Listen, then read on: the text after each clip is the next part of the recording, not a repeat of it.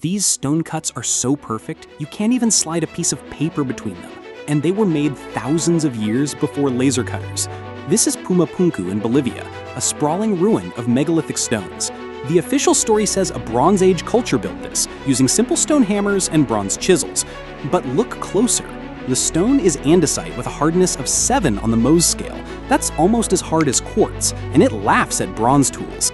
The builders didn't just make flat surfaces, they engineered perfectly straight grooves, complex joints, and internal corners so precise that modern stonemasons are baffled. To create an internal right angle like this would require advanced power tools, yet none were ever found here. They didn't just cut small rocks either. Some of these blocks weigh over 100 tons. They were quarried miles away, transported up a mountain, and then shaped with a precision we would struggle to achieve today. This isn't craftsmanship, it's something else, a level of engineering that simply shouldn't exist for its time. So what do you think created these cuts?